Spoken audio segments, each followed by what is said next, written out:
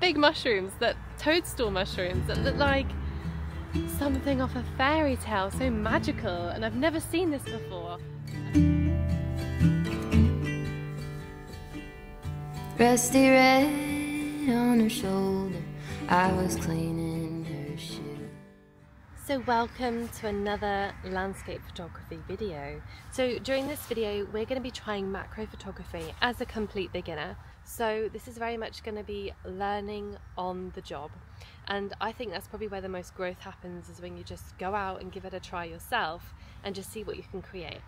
So let's start off with our first composition. We have these three tiny little mushrooms, and I want to capture this with some photography rules at play. So you've got the rule of thirds, you want to center the mushrooms to the left, and you've got that lovely green mossy space to the right.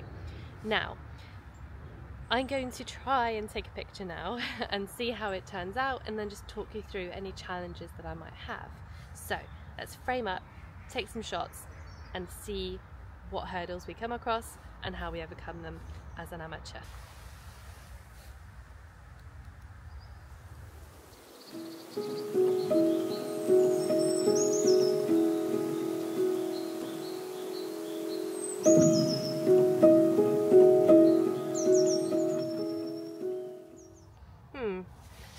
I really like the softer images, the ones where you don't have everything in focus. I like the ethereal, the softness that comes across in the image.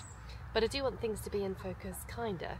So I'm looking at in-camera focus bracketing, and then also I'm now going to take multiple focus stacked images using a tripod. So this is handheld, image stabilization on, being careful with your breath, you know, holding it at times when you're taking the image, just to keep everything stable. Now let's move to the tripod and stack the image. So I have a couple of tripods with me. I've got my Manfrotto tripod here, and I've got a travel Benro tripod. I have realised I'm struggling to get my tripod low enough, and I have seen this before with other photographers, but I didn't quite understand it or how it works. So now I get it. You just can't get very low, so you're going to have to go upside down. So I'm going to try and figure out how to do that with the tripods I got. But I've also taken off my camera strap because it's in the way. It's very clunky, and it can also affect your images, because if you're doing focus stacks and this catches in the wind or you catch it, then it can just ruin a set of images. So this is going in the bag, and then I'm going to set up the tripod and show you how that looks. Okay, so this is a very fun way of shooting. My camera is upside down, which feels very strange. My subject is here. So as you can see, you've got the three on the left, this nice blade of grass, and this open space, which kind of draws your eye in here, and then you look across and look at the wider scene. I don't know if I do want the blade of grass there, but it's part of nature, so I'm going to leave it and just see how the image turns out. So I'm going to manually focus by just turning the ring here, avoiding the stinging nails.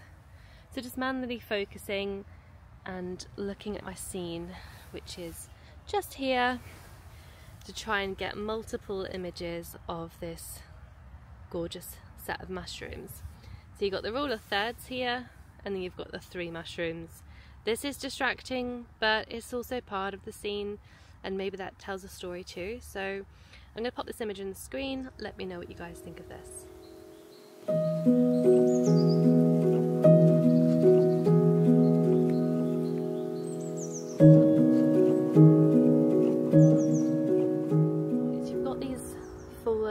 Trees along here, and there's a lot of mushrooms growing on them, so I'm going to take a bit of time now. This is the time to slow down.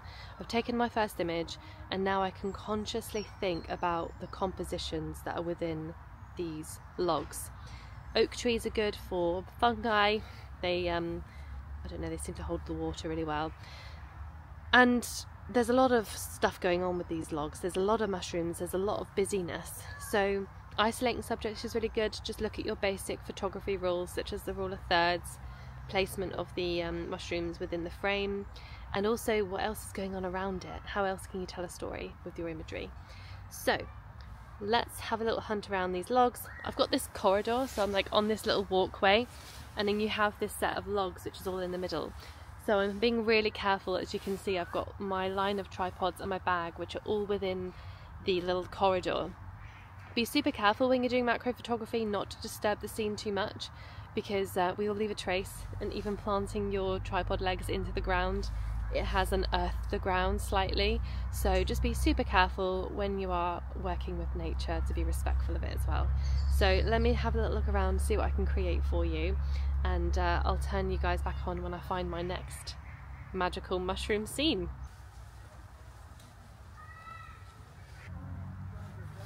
Cable release. Cable release would be useful.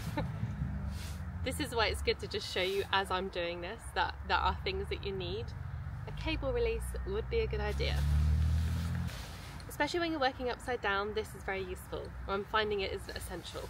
So, just move my scene slightly, pop this in, and then we've got a way to take the photo without figuring how to turn it on upside down or take the photo upside down. There we go.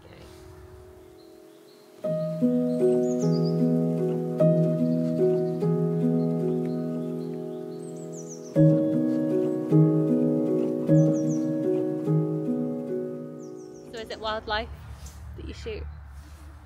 Maybe, yeah. Yeah. I find mushrooms is just quite busy, a bit like woodland photography. It's quite chaotic. So trying to find something within all of this to isolate things, I think is quite a fun challenge actually. Yeah. The other thing you'll find with macro is, have you got a flash gun? I do have a flash gun with me, yes. Put the flash gun on. Yeah, I might try that. I thought it was quite bright when I used it before. But... And knock it down to between half and a third power. Okay. Right? Yeah. And so that all you get then is, it just makes the mushroom stand out. Yeah, I'll try that. You know. A third. Okay, I'll try that. I've got it in my bag, so Yeah. I'll give that a go. Not only do direct flash, do bounce flash as well. Yeah, so I have tried that actually, having it off the side. Yeah. Yeah, I have actually tried that once before, but not with macro. So yeah, I'll try it off the side and see how that works. And it doesn't make it so stark. Yes. It gives you a bit bright, but Yeah. not so stark, you know. Yeah, okay, very useful tips. Yeah, I'll give that a go now. Okay, best of luck. Thank you. Have a good day. I'll see you later. Yeah, I'll see you later. Ta-ra. Bye. Some good tips there from this gentleman who is bird watching. So, the guy said it, he knows. Let's get the flash out. I do have a flash with me actually. There's our friend there waiting for his bird. Okay, so we're set up here and we've got our cable release. As discovered is very essential, and then shot wise it's probably quite difficult to see, but you have this mushroom here, which my subject is actually just there. So you've got this really interesting fungi which is all going along the inside of this log, and then you have these pinky style mushrooms which I find really stunning. Yeah, lovely collection here. So let me just show you what happens when I side like these mushrooms. So you just have just a little bit more depth that comes through. So you can see those stalks underneath are being illuminated. So without, it's quite basic, and then with, just adds a bit of depth.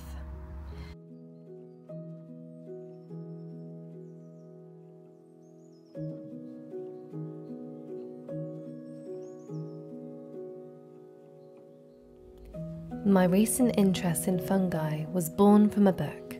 Entangled Life by Merlin Sheldrake has captivated my mind and sparked a creative fire within me. It feels as though I've been walking blind, missing a beautiful season of mushrooms, each year happening right under my nose. Fungi are essential in life. Without them, we wouldn't exist. The trees wouldn't be amongst us, nor would the wildlife feeding at their feet. From medicine to changing the weather, fungi are influencing our world, creating life and consuming it. 90% of the world's fungi are undiscovered and yet to be described by people. There is a mysterious world waiting to be unearthed. The interconnected world of fungi is vast and complex, like the intricate web of the internet to the vast motorway systems we use every day. Nature's network is at play in all aspects of life.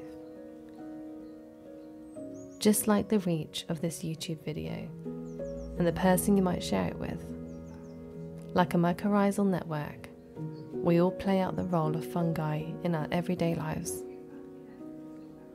If you would like to learn more about this, join our book club on Focus Flow by Suzannah Mary. So I was just walking down here through this woodland, which is very, very beautiful, and I noticed to my left these. It's like something out of a magical fairy tale. And luckily I've got my tripod set up already, which is quite handy, and sadly that one's already been broken, but there's still some good ones. Wow, big mushrooms, that toadstool mushrooms that look like something off a fairy tale, so magical, and I've never seen this before. I've never seen this in person. I mean, yeah, this is incredible. Wow, this wasn't a surprise. This is a mushroom walk, but I wasn't expecting to see these. Very exciting, very, very excited. Let's get the camera ready, framed up, and hopefully I can do them justice. I'm really loving this bokeh effect here. You can just about see the stalk, and I'm focus stacking.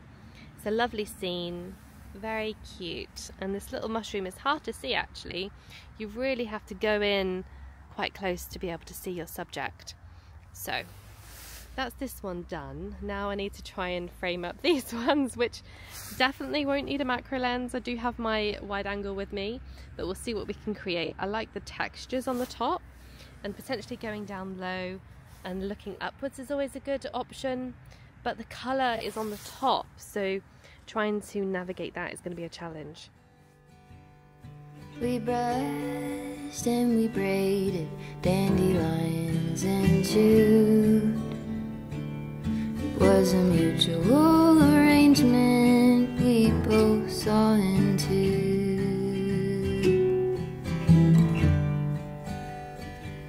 But can she walk in the fire? Can she run in the rain? Can she make it up the mountainside? Can she make it down again? So one thing you can do with your images is look at the rules within photography. So you have the rule of thirds, you have where you place your subject, but I'd also look at introducing other things in the scene so you can build on the narrative. And I really like how the nettle leaves in this image create a really nice soft bokeh effect, very painterly, very nostalgic of this kind of mushroom scene. So I'm going to pop that image on the screen now. But can she walk in the fire? Can she run in the rain? Can she make it up the mountainside? So yeah, let me know what you guys think of that. I'm going to stay around this area, take some more shots of the fungi because there are so many, and I'm going to put those images on the screen. It'll be a mixture of handheld and some focus stacking, but I think I've gone through enough of some basic tips and learning in the field to help you guys start this type of photography. And then my next video next week is going to be elevating that, you know, taking this to the next level, becoming a little bit more familiar with the lens, and maybe trying some other types of photography and finding your own voice with this type of work, because the still images of mushrooms are there for the taking, they're not going anywhere, so it gives you time just to play with different effects, such as obviously introducing nettle leaves, which create this very painterly feel. And finally, I'm just going to mention my photography platform, which is a mindful photography platform. It is a book club, access to a WhatsApp group, sleep stories, a mushroom sleep story I'm working on, and it's all free access if you like to join us, or you can donate via Patreon. There'll be a link on the website. But yes, I'm going to put some images on the screen now of these gorgeous mushrooms. Thank you so much for joining me this week, and I'll see you on my next video. Take care. Can she make it up the mountainside? Can she make it down again? I have often wondered if she'll go and jump the fence. Will she keep on moving onward or stay